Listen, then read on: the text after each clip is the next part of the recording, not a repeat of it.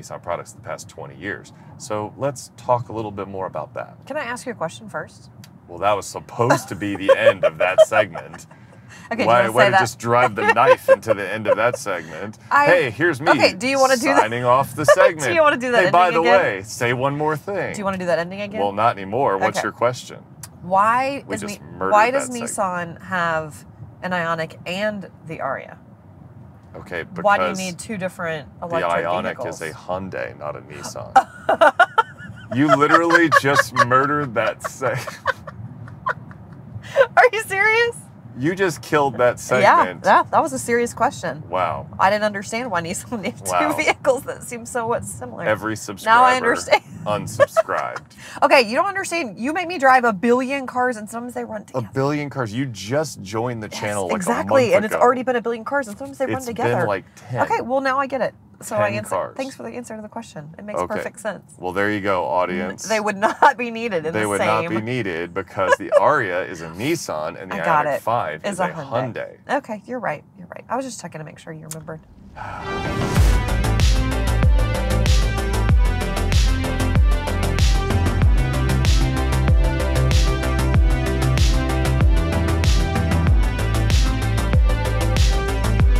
Oh, we're rolling. Yes. Okay, do I look cute? Of course. Notice I edit that out of most of. Yeah, why? Because everyone doesn't want to know that you look cute every single video.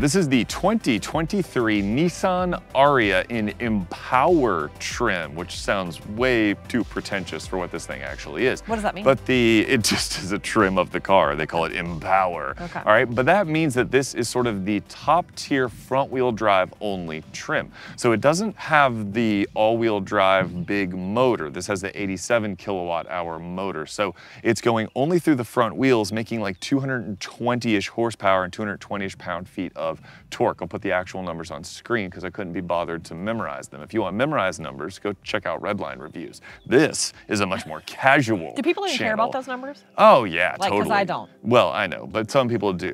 This trim has a 289-mile range. The lowest Ariya trim, well, I don't want to say lowest. Oh, the trims have different. Yeah, the cheapest, most affordable trim has 265-mile range, but the most efficient trim gets over 300 miles on a charge, which is pretty good. So that's not bad. That makes the Ariya a player in that segment with the Ioniq 5 and EV6 and all of those EVs. So let's start with the styling. What do you think of the styling? I love it. You really like it? Yes. Now, Ioniq 5 or Ariya? Outside, maybe this. This is, well, you said the Ioniq 5 was hideous. The Ioniq 5, I don't love the I told you, the outside I gave it like a 2 out of 10, right? Yeah, you don't like the outside. I don't like it. This, to me, I think it looks so good, and what I like about it is it doesn't look like an EV. Like, you wouldn't look at this car and go, oh, it's trying to, I feel like sometimes they try to make them look like spacey and like cool. And, well, I mean, the Ariya looks pretty cool. I mean, these front headlights come down and look pretty awesome. Yeah, but like it looks cool in like a, not it looks too cool much in a cool kind of way. Do you know what I mean? Some of them I feel like they go a little too far trying to look kind of like spacey and, you know, like, I don't know, new wave or whatever, and they don't think this looks like that. Like, it looks really cool, but like, a really good looking vehicle. In a very like, I don't know, not too much. It looks really good in an I don't know kind of way, in an indescribable, undefined kind of way. No, it is describable. It looks great. It looks great. Then describe why it looks great. Well, I love the front. It just looks so cool, but like, it doesn't look spacey to me. No. I would look at this car and be like, is it a EV or is it a regular car? Right, right. Some EVs I look at and I go, they're trying to make it look like a spaceship, and I don't like that. Which is what I think as the Ioniq 5, it was like. No, the Ioniq 5 looks like an '80s hatchback, which is awesome. Yeah, but it was like, no, I disagree. Didn't think it was awesome. I disagree, but I love the outside of this. If I could have the outside of this and the inside of the. Uh-oh, well, we'll get to that in a second. Merge. We'll get to that in a second. Okay. All right, well then let's take. What about you? You like it? You like yeah, no, I love the way the Ariya looks. Wheels. I really like the way the Ariya looks. I think the wheels look cool. This one has a few upgrades. The wheels are an upgrade. The color, navy blue. I don't know. Throttle House knows all the colors. Hey, James, tell us what color this is. This is navy blue. We're just gonna call this navy blue. That's probably not. All right, but it looks really good. The Ariya is a very handsome vehicle. The light show it puts on, let's talk about that for just a second. Oh, on the inside? Yes, the lights on the inside and the outside, because it has the sill plates, it has the puddle lights, it has the rear cargo. When you open the door and it says Nissan on the rear ground? cargo Yeah, that's lights, really cool. and then it has the LED lights on the inside. So Nissan is really pushing like the style aspect of this car. And you didn't tell me it had lights on the inside, and I drove it the other night, and when I got in, it was all lit up. I'm like, whoa, it looks, and it has like the little design. I'm gonna try to insert somewhere here a shot of the lights at night. I'll put a little bit in there because it's hard to film them because they're very kind of delicate and cool looking, but that definitely, Nissan did a good job with the light show of the Ariya. Now, from a practicality standpoint, let's talk about the inside of the Ariya, but let's start with under the hood. Is there a secret compartment? Is there a secret compartment? Is there a frunk? Wait for it. We'll show you guys. I'll pop the hood. Oh, I did it. That was easy. Survey says no frunk. There's nothing. No frunk. But that's good. The frunk is stupid. This is a bit of a bummer because the whole point of having an EV is you kind of maximize that space. Now, I believe Nissan's excuse is that by putting these components up here, they were able to. No, the frunk isn't stupid. Yes, Frunks are awesome. The F-150 ones that fit like your mail has. Okay. A mail slot frunk is stupid. Frunks in like Teslas and F-150 Lightnings and Mach-E's are fantastic. Yes. Nissan's excuse, if I'm right about this, is that they put a lot of the components up here to maximize passenger space and cargo space. So let's see about that.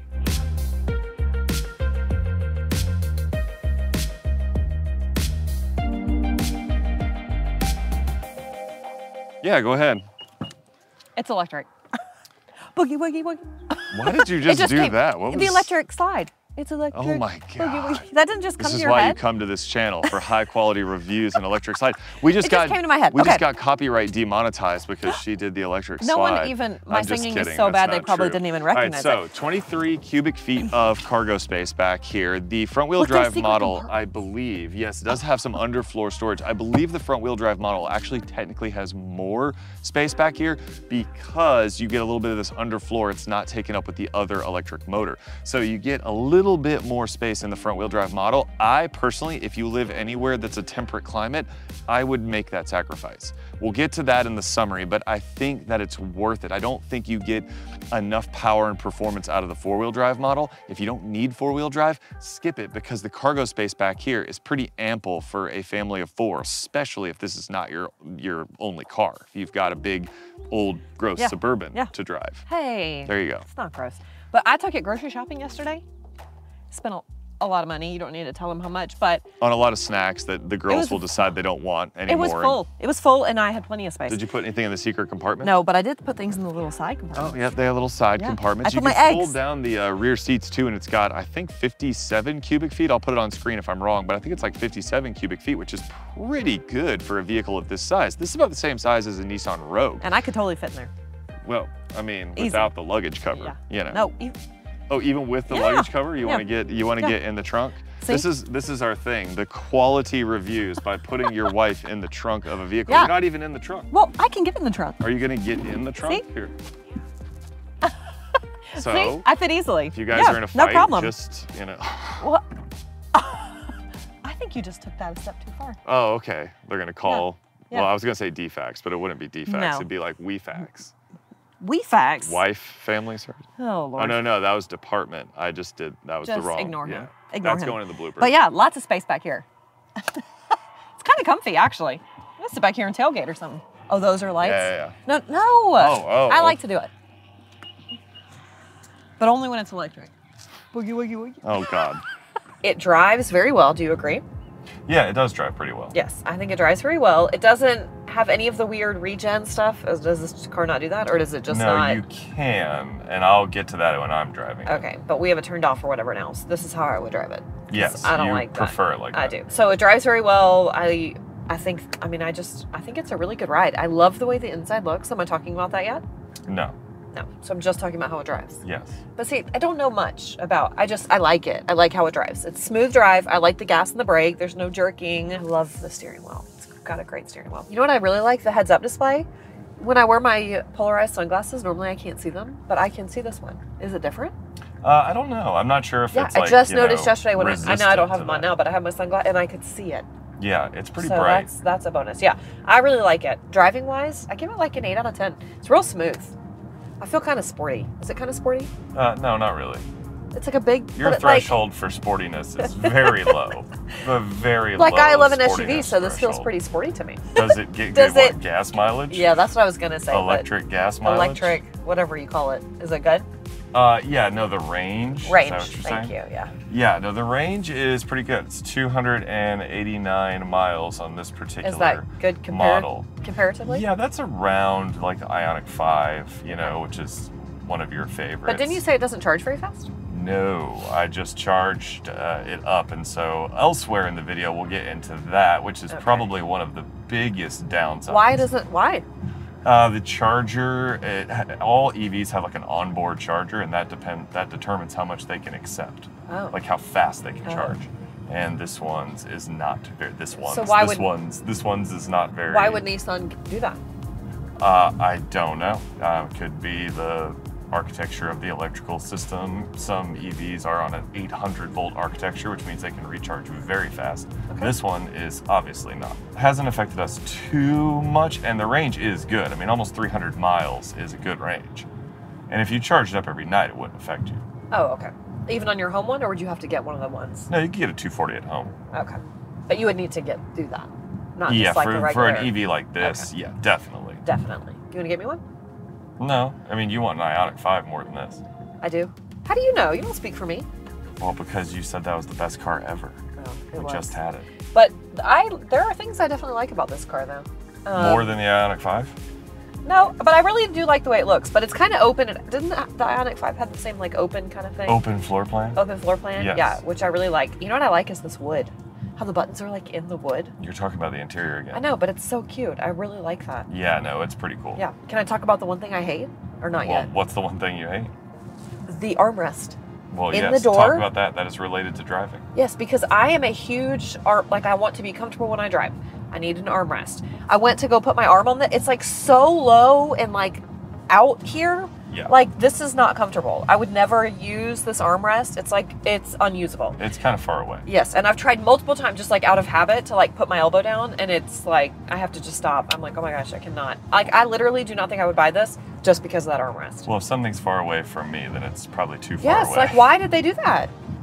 I do not like it at all. You know, the Toyota Highlander actually has that problem too. Yeah, I need an armrest that I can actually use. What was that, the Ioniq that had that big fat one? Yes. That I loved? Yes. That was one you were obsessed with. Yes, I was obsessed with that. And then, you know what else I don't like? The blinker. Oh, because it doesn't click. Yes. Yeah, and I know that's not like a huge deal, but like I really don't like it.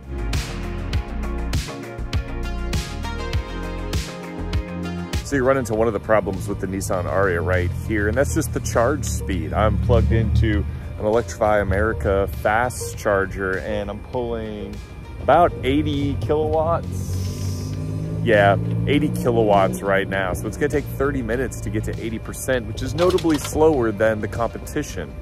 Also worth pointing out that, as per usual, this Electrify America station has several chargers that are in reduced charging mode, whatever that means. I love the interior. Like, not quite as much as the Ioniq, but I really do like it. Yeah, the interior is pretty great. The steering wheel, you know how I feel about a good steering wheel, is really great. I really love it. No thing down here, you know, like I like, fits the Stanley. Yeah. I love this, what is this, like wood, fake Which is wood? surprising that it fits the Stanley, because I thought the cup holder was gonna be kind of rinky-dink, but it's actually pretty good. Two of them. Yeah. And the center console moves. Yeah, yes, I saw that. Yeah. I saw that, which is kind of cool. fun. And what is this, like fake wood? Yeah, it's like a but fake it, like, wood looks with so the cool, buttons recessed and the buttons into are it. in Yeah, the wood. Like, I'm gonna put some though. B-roll of that over this so they can watch, but you can touch the buttons. Yeah, in the wood. but they don't look like buttons. No. Yeah, that's really cool. It's a really nice design. And feature. I love, like, there's like little rose gold touches everywhere, which I think is like a really nice touch.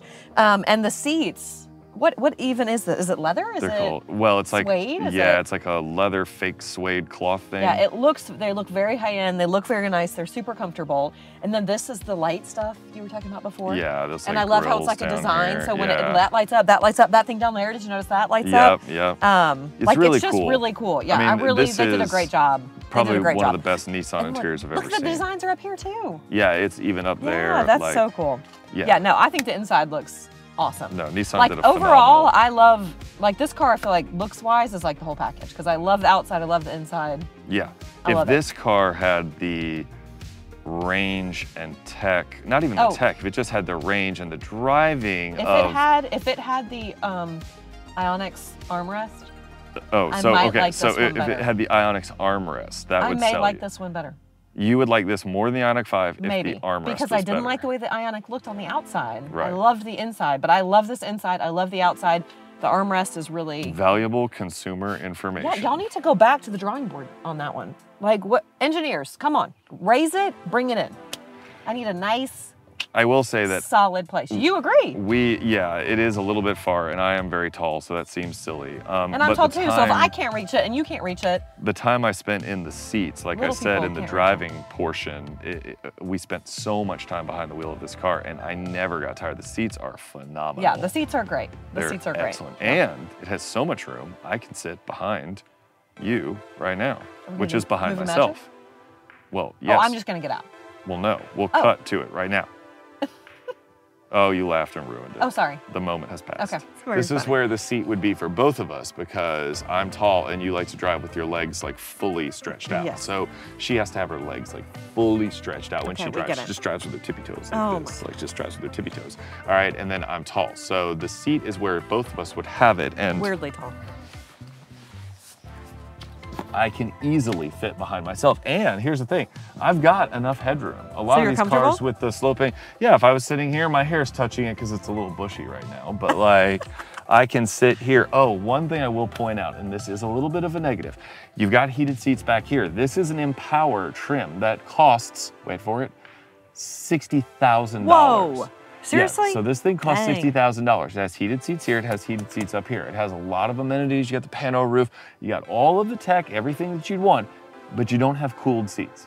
Ever and anywhere? No, that's a big miss. That's Oh. a big miss in an EV because having the climate control coming through the seats helps you to not run the full climate control as much. So Nissan, from those of us that live down here in the South, especially in Hotlanta, it's called Hotlanta for a reason. It gets extremely hot. Having cooled seats would help me to, prevent me from Did running you have to the AC. explain why we call it Hotlanta? Maybe I feel like it not was quite in so self-explanatory. much Yeah, detail. yeah. Okay, maybe not like Okay. that, but you get the point. It helps you to not run the full car's climate control because the seat is providing you the climate control. Okay, so from my perspective, everything that you said about the drive, I totally agree with. It is a very smooth car to drive, and I drove it a lot because Hallie had a volleyball camp this past week, and we were in the car for many hours a day. So we spent a lot of many time. hours. Yes, many hours a day in the car driving back and forth. It was about an hour and 15 one way. So that's Okay, they get it. Many hours. okay, Move on. many hours Yes, in the you've car. made your point. Yes. So the car is very smooth to drive. There are two areas that the Ariya sort of lags behind some of the competition. One is in the region modes that Megan doesn't really like to use. I like a good one pedal EV where you can drive it with one pedal. I hate it. You don't like it. The Ariya doesn't have a full one pedal EV mode, and that's a bit of a downside. Well, I disagree. it's not if you could turn it on and off. See, if you could turn it on, then I could have it on when I'm driving and you could turn it off when you're driving. But the problem is it gets you almost all the way stopped, and then you have to engage the brake, which wouldn't be a huge problem if the brake had a consistent feel, and it doesn't. And so what happens is you run into the same problem that Megan complained about with the Kia Niro, and that's that it never stops smoothly. I got used to it over time. So I felt like It I was takes- going to vomit every day. Yeah, it takes a very kind of light touch to bring it to a stop smoothly, but it's not the most pleasant thing in the world. The second thing, which I would point out is actually a really good thing. This has Nissan's Pro Pilot Assist Level 2, and I actually got to use it on some of the interstates around Atlanta. And are you okay there? Nope, just having a hard time. Am I still in The frame? centrifugal. It's so weird centrifugal. how I'm able to How do keep you you say in that? frame the whole time. and you can't Okay, keep you me have in bigger frame. arms than me. Oh, okay. They're complimenting. You're stronger. Whoa. Yeah, no, don't do that. I'm doing So- the best I can. Okay, you're doing the best you can, which Yes. means I'm probably cut off like from here No, up. no, You know? you're not. You're not. So the good thing about the Pro Pilot Assist version 2 is that it has some mapped out roadways, kind of like Ford's Blue Cruise. And that means that as I was driving down the major interstates in Atlanta, you can go totally hands-free, and it works really well. You can see all of the cars on the digital gauge cluster, and you can even signal the Ariya to do a lane change, and it will show you the cars that are coming up and tell you whether or not a lane change is available based on the cars that are around you, very much like a Tesla. So that is a really cool feature, and I feel like Nissan is doing a good job. Only on certain roads? Yes, so you can do regular adaptive cruise control when you're driving on any road, like, you know, highway. And then on roads that are mapped by GPS in Nissan's system, you can do the full hands-free version. Oh, that's cool. And, you know, if you live outside of the city like we do, you might drive on those roads from time to time, and you can go into hands-free mode, and it worked totally well. In fact, we ran into some traffic, and it brought us down to almost a complete stop, got us going again. It also did a great job staying centered in the lane. So I feel like as an EV, the Ariya is pretty good, and we're gonna get more into that at the end. But it showcases some tech that Nissan not only badly needed, but is doing a really good job at implementing. That's why this is one of the best Nissan products that I've experienced since I've done this channel. Definitely one of the best Nissan products in the past 20 years. So let's talk a little bit more about that. Megan moment. The Megan moment. Megan no, minute? it's not Megan a minute. moment. Sometimes it's not a minute. Sometimes it's the Sometimes Megan it's millennium. You're so funny. All right, He's so not funny. The I know, Megan you all agree. moment. Thoughts on the Nissan Ariya? Wrap it up. Wrap it up. Okay, I love it.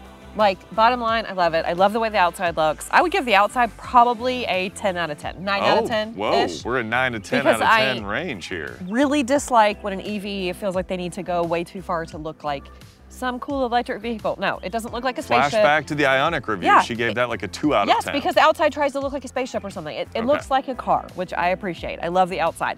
The inside, I would give it a 10 out of 10. Over the Ioniq. I think you gave the Ioniq like a 37 out of 10 I think I was going to say, I'm pretty sure I I went way above a 10. No, Yeah. I would give it a 10 out of 10, except the armrest. the armrest. I'm going to have to like deduct at least 3 points. Okay, okay. 7 out of 10. 7 out of 10 for the armrest. 7 Now, out of 10. I do think that the interior is extremely nice. One thing that I forgot to mention when we were talking about the interior is that Nissan's updated infotainment system is good, but it's not great, and it's still lagging behind. This is sort of a theme of our sort of summary here.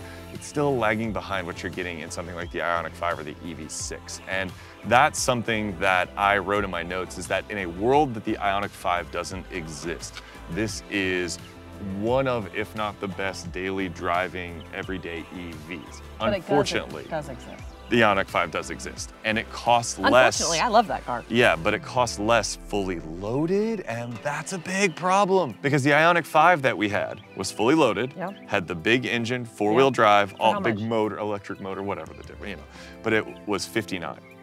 This is 59.5, and it's front-wheel drive without the big motor. The outside looks way better though. Okay, so that is true. And so you- if the exterior is something that's super important to you, there you go. Well, that is true from Yeah. a style standpoint. Yeah. But which But one would if you you- take? I would take the Ioniq. Yeah, you would take the Ioniq. See, Literally, there's the one difference is that armrest. yeah, that, well, Yeah. okay, so Like, the no whole lie, difference. that's the only reason I from wouldn't a buy this practical, car. normal human Seriously, being no, because standpoint. when there is something that you use a lot when you drive, like I was driving multiple times, my arm was like falling like this trying to find the armrest. Okay, but So I wouldn't buy it you really personally. like the interior of the Ioniq 5. I loved though. it. You Loved it. really like the interior of the Ioniq 5. I think I Do you gave like it, what, the a interior? 37 out of Yeah, 10? something like that. But do you like the interior of this as much? Yes, minus the armrest. Okay, Yes, so I the really do. I interior, think it looks so really nice. Yeah. Good job, Nissan Ariya, on the interior. Now, I would say, if you were looking for an EV, I found myself really, the Ariya endeared itself to me because I spent so much time in it in the week We that know, we hours had it. and hours Yes, and yes, hours. yes, we've been over it, but I spent so much time in it that it kind of was endearing to me. I enjoyed the way it drives. I really like the style. I mean, it is a very, very stylish vehicle, and I do think that does make up for a lot. But for the same price, you're getting an Ioniq 5 or an EV6 practically fully loaded. And this is not. You gotta get darn close to 65 grand to get the Ariya fully loaded. And what holds it back for me, okay, armrest for you, what holds it back for me is the charge speed. This thing can't even get to 150 kilowatts. I charged it at the Electrify America charger and it topped out at 86. I was averaging about 80. That's not great. That took over 30 minutes from about 20% up to 80%, whereas the Ioniq did it in like 14 minutes, 15 minutes, something like that. So it's a huge difference. It's a massive difference, all right? So for me, the practical limitations of the Ariya are its Achilles heel. That and the value proposition, It's Achilles heel. All right, now summing up the Megan moment. Summing up the grand finale. What's our grand finale outro? I don't know. I love it. Subscribe, I love it. No. We know you love it. We know I love it. Okay, I love it. Like, subscribe, ring the bell. If you want more of me giving him the sass that he so deserves. Well, and more of the, just inevitably what will end up in the bloopers, because you don't know. If you've made it this far, you don't know you're about to see, because I had to cut so much out. Are there good ones? I don't know. Are there good ones? I mean, are they ever that good? Yeah, when I started singing the electric slide. Well, see, now we're going to have to put this in the bloopers because we're going off course. Anyway. Okay, like, subscribe, ring the bell, go watch the bloopers. Do all that and let us know in the comments what you think of the Nissan Ariya. Would you consider it? I will say this. Let's finish on this note because I want to finish on a positive for Nissan. This is one of the most ambitious, awesome, comprehensive Nissans of the past 20 years. It is a fantastic vehicle and it shows that Nissan is 100% on the right track. And whoever designed the outside, keep them, give them a raise. Give them a raise. Yes. All right, Megan says give them a raise, Nissan. You came to the Jax Automotive channel where Megan endorses whoever designed the outside and the inside, really. Minus the armrest. Whoever your armrest guy was, fire that Get him out. Get him out, fire him. We wanted to end on a positive note. We ended on a negative note. We'll see you in the next video. Bye. I'm sure he's a great guy.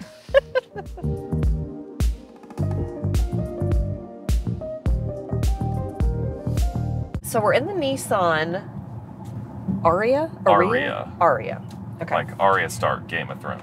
Okay. Are you gonna that too? Because literally nobody cares. Okay. Everyone cares about Game of Thrones. They don't care about it related to this car. Maybe they do. Maybe they don't. Maybe they like their EVs named after Game of Thrones. Maybe they wish you would shut up, Lord. Okay. Sorry about a sneeze. Oh, God. You have to edit that out? Well, yeah, the way you sneeze, we're editing it out. Okay. Yes, there's a box around your face. Yes, but you can come a little closer because last time you filmed me, there was like 9,000 acres of extra space like around me. All right, so frame me kind of chest to head. You know. I'm where I need to be to get the top of your head. Oh, okay, okay, Steven Spielberg. All right, so this is the seat is Steven Spielberg. So we should be good as long as we stand like more or less in this general area. Okay. All right. So wrapping up the.